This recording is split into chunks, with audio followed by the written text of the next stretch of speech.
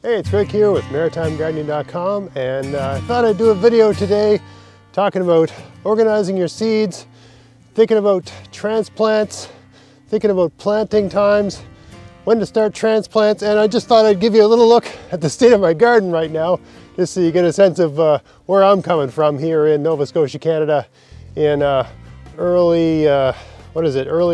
end of February, almost early March, but end of February 2024. So let's have a little look at the garden. Not much to see, but I'll show you anyway. That's where I was sitting. That right there is a pond. It's just covered in snow, right? There's snow everywhere here, right? You can see, normally these are garden beds. They're all covered. So there's like a foot of snow in the garden, give or take, right? Even the opening, the doorway here, actually just climbed the fence. I couldn't be bothered to shovel this out, right? It's gonna melt eventually, so I just climbed it. So I've not been out here doing anything. I do have some parsnips underneath that dome, but I've been eating the ones I got inside my house. Just thought I'd give you a look at the garden to see where everything is. We're still frozen, there's still snow everywhere. Someone was asking me about pruning. It's too early for me right now, really. I'll be doing that in, maybe just under a month from now. Middle of March, end of March sort of thing. All right, so if you're like me, you either ordered your seeds in January or something like that, or maybe even before. And if you like free shipping, you want to help support the channel, order your seeds from Vessi Seeds. Use my coupon code GAVS24 to get free shipping. Check out the details, the description box of this video for more details on that. Now, there's a little plug at the end if you want to watch that and get more information about that. Okay. So you've got your seeds, and I got a nice box here. I ordered seeds. I ordered some bare root strawberries. I think I might have ordered one other thing, a bush of some kind. Can't remember what it's called. Norse something. Anyway, some sort of nice berry bush. Anyway, and potatoes. But they're not going to send the potatoes or the berry bush or the strawberries until it's time to plant them. So all they've sent me is my seeds. So I got a whole bunch of seeds here, right? And I got some of this, growing medium. I'll talk more about that in a little bit. Now, I have a really, really simple way of organizing my seeds. I've tried, like some people have these little box cabinets with all these little drawers, and they have, carrots, peas. I've tried that. It's a waste of time. I have a really simple method for planting seeds.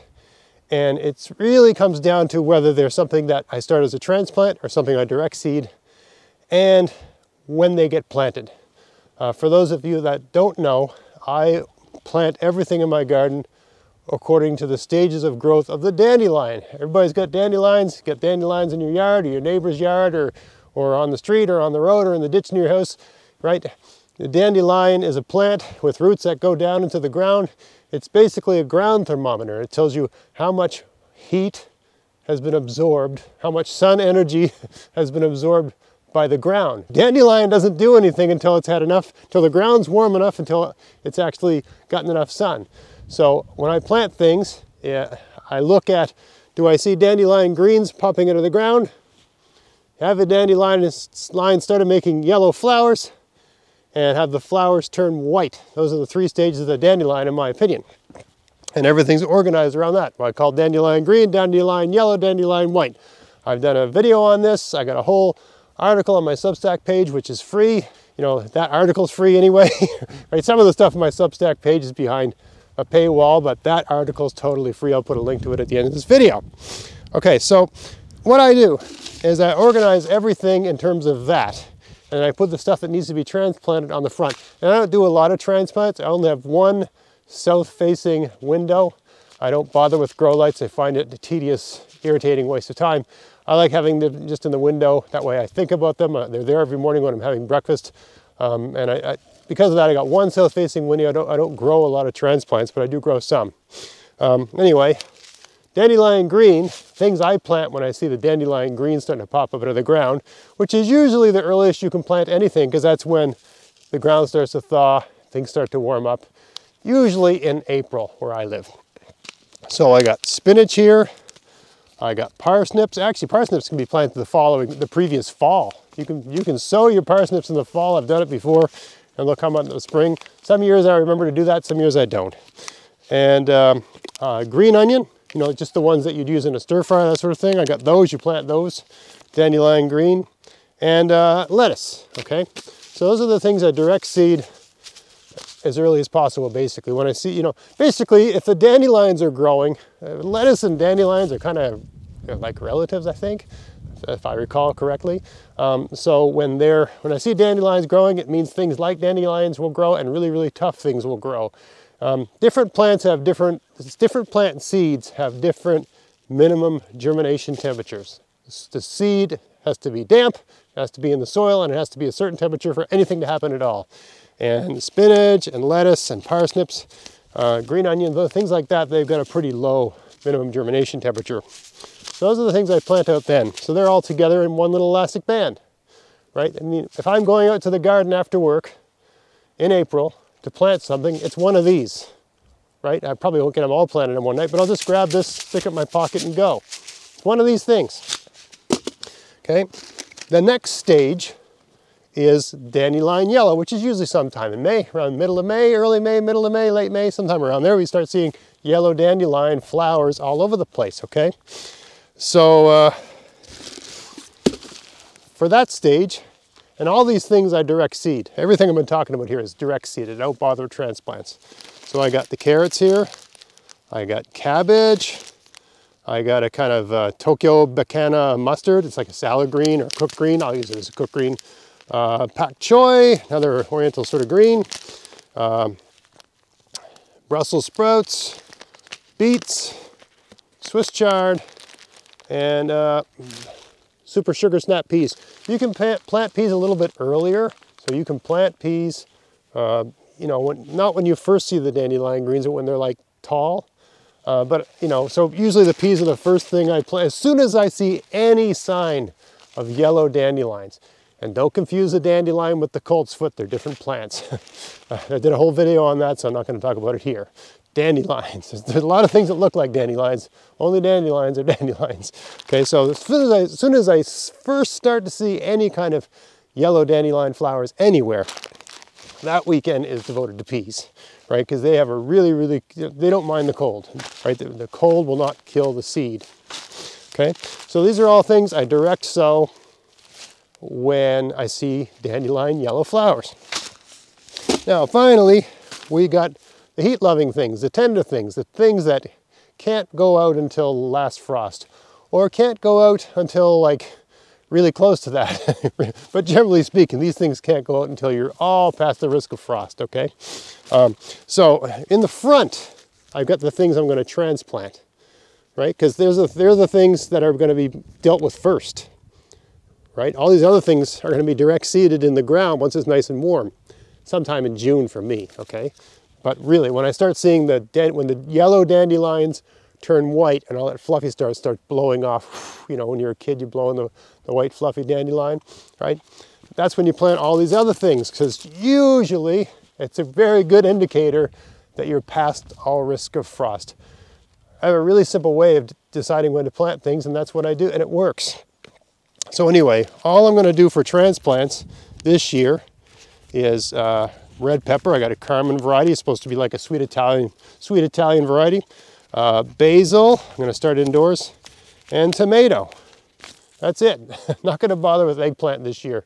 I might do a separate video on that. I actually had success for the first time in my life using all kinds of tricks with eggplant last year. But it's kind of like a real estate thing. Something had to go, and I chose not to plant eggplant, but I actually can grow them here and it does work. Maybe that's a separate video. I don't want to get into it here. But the pepper and the basil and the tomato will be started indoors on my south-facing window right next to my dining room table, which my wife just loves, turning that into a little grow-up. So those things will be planted first, but of the other heat-loving things, I've got my pole beans, I've got my bush beans, I got a Vortex bean and a Caspian yellow bean, love yellow beans. I've got a weird combination here. Parsley, dill, and cucumber. Now parsley and dill, both those things can be planted when the dandelion yellow flowers are out. These are all dandelion white things. The reason I have them in this group is that when I plant my cucumbers, my pickling cucumbers, I plant them in a trellis down the middle of a bed. And on either side of the cucumbers, I plant a row of parsley on one side and a row of dill on the other side. Okay, so it's not that these are things that can't be sown until later, but the way I sow them, I always plant parsley and dill with trellised cucumbers. These are pickling cucumbers, the kind you train up a trellis, not the ones that go all over the place and make, you know, a big sloppy sort of salad cucumbers, you know, the ones that sort of take over. These are ones we train up like a vine, right, in a 4x10 bed. So that leaves either side, right, either side of that trellis that goes down the middle of the bed for something to plant. So I plant a parsley and dill. I plant parsley because I've got room for it. I plant the dill because it goes with the pickles when I make my fermented pickles. That's it. Also in with this group, I've got pumpkin and winter squash, winter sweet, zucchini, what they call summer squash, Goldie. I got another winter squash called honey boat delicata. I'm trying the delicata this year. And another kind of zucchini called bossa nova. I think that's a zucchini. I believe. Yes, I'm pretty sure bossa nova is a zucchini. Yeah, because it's a summer squash, yes. Okay, so basically I've got my squashes and pumpkins and cucumbers, cucurbits, beans, right? And the peppers and the tomatoes and the basil, right? They're all in one group. Right, so that's my organization system, right? That way it's simple. If I have to go out in the garden in the evening after work and it's early, I'll take this pack. Later on, I got a lot of work to do once I start seeing yellow dandelions. Everything in this pack has to go in the ground over the course of about 1 or 2 weeks, right? So I just take the whole thing with me, right? And then once I start seeing the white dandelion flowers, these are the things I take out with me to the garden. It's really, really simple. So that's my system for organizing my seeds and for planting things, and that's what I transplant. I want to talk a little bit about transplanting. So it's around the end of February. I think this will be the last. It's a Sunday right now that I'm filming. I can't remember the exact date, but this was the last week of February. So a lot of people start planting their transplants really early in the year. And if you do that and you enjoy it and all that sort of stuff, great, more power to you, okay? What I want to talk about is, do you need to do that? Do I do that? No, I don't. Like, I always look at February and March. For me, they're like months where I don't have to, like, they're between months. I take my kids skiing and I go hiking in the woods and I scout out new fishing spots, and the garden's like this. And it's not really till the end of March that I start thinking about my garden anyway, right? Someone was asking me about pruning. I won't be doing that till the end of March, right? So like almost a month from now. But in my experience, and this works for where I live, right? I don't bother with my peppers until around the middle of March, beginning of March, middle of March, right? And this year I'm going to be a little bit later than normal with my peppers, but because we're going away for March break, so I won't be able to do anything until March break is over. So really, for me, it's like beginning or middle of March. That's when I start things like peppers and eggplant, and then it's not till the beginning of April that I start my indoor tomato transplants and things like tomatoes. Okay. Now, part of this is the way I go about setting up my transplants. I use a little trick to get my seeds germinated. If you're new to transplanting, you get the little seed tray and you put the soil on the seed tray and you plant the little seed, then you water it and you water it and you water it and you water it. And then you wonder if it's too wet or if it's too dry or if it's not hot enough or it's not cold enough, and you just agonize, and then you watch, because you're watering it too much, all the soil in your transplants gets all that weird nasty fungus on it, all that sort of stuff, right? I got a great trick for getting around that, and it's a germination technique called the baggie method. Really, really simple. I've done videos on it before. You just get a little piece of paper towel, put your seeds on the paper towel, put another piece of paper towel on top of that. Just wet it the slightest little bit. Teaspoon of water just so it's damp. You stick that in a little Ziploc bag and stick it somewhere warm and just wait. And it's sterile. It's going to be on your counter in the house somewhere, so it's going to be at room temperature. It's going to germinate, right? It doesn't need sun, it doesn't need anything in particular, it just needs to be warm enough, right? Seeds don't need light, most seeds anyway. They don't need, you can put it in the sun if you want, but then you risk it getting too hot or drying out somehow. So I just leave them on the counter, okay? And I just keep an eye on them. After about 3 or 4 days, you know, every day you check them. And once you see the slightest little thing happening with the seed, something starting to poke out of the seed, you very carefully and gingerly, using a toothpick or something, take those seeds out and you put them in your seed tray and you plant them. That way you know you've got germination. You know something's going to grow there, and you know that in a matter of days or so, you're going to see something starting to shoot up. Okay? Peppers can take weeks to germinate when you do them in a seed tray. But I found with the baggie method, they pretty consistently germinate in about a week. So it's it just speeds up the time. I think a lot of the reasons people start their transplants early is they're leaving themselves room for failures and setbacks.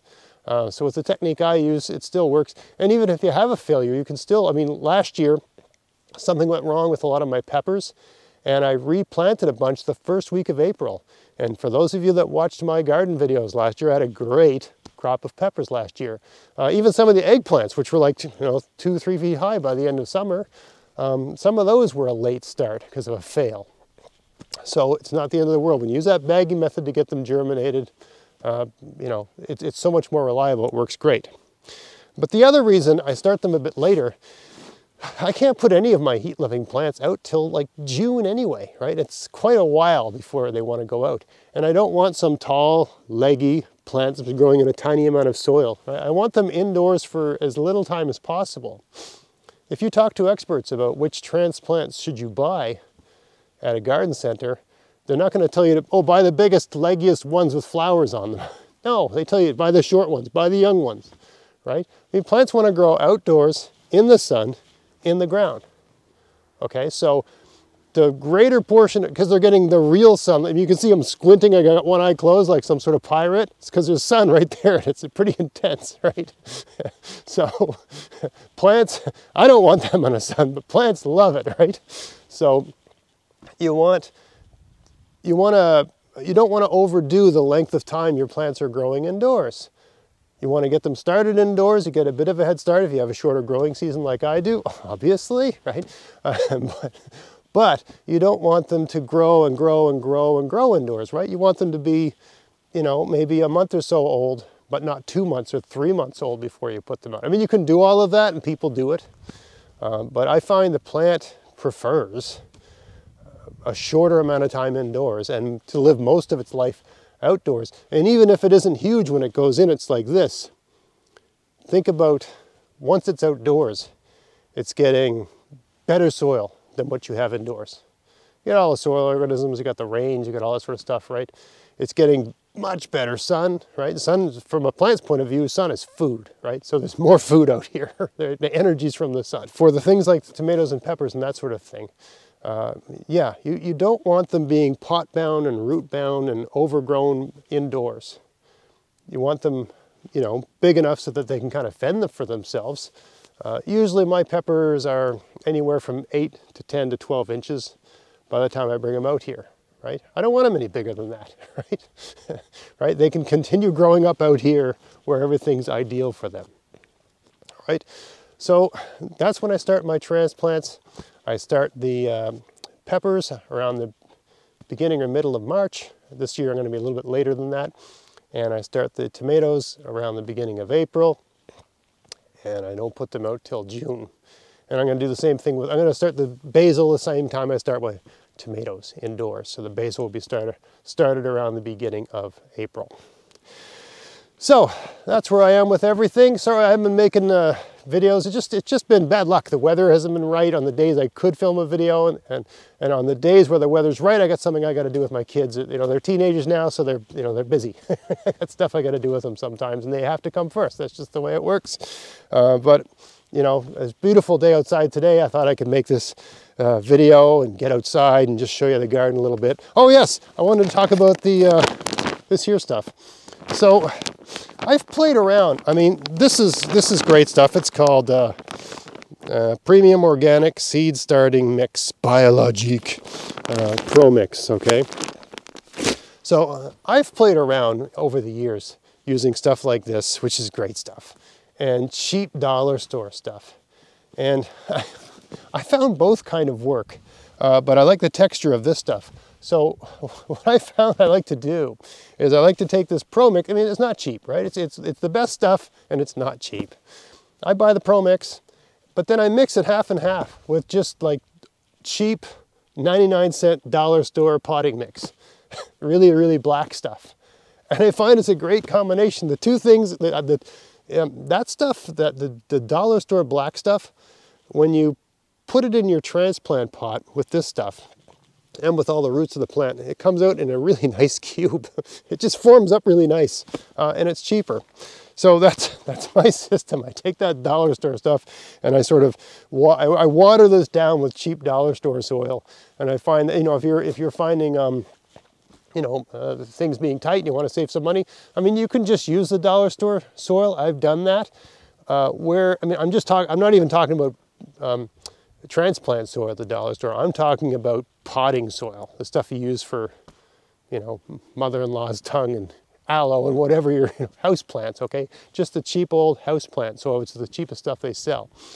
It'll work for transplants, but I find when you go to water the transplants, it doesn't always accept the water readily. It's almost like it can be, if it dries out, it becomes kind of waterproof.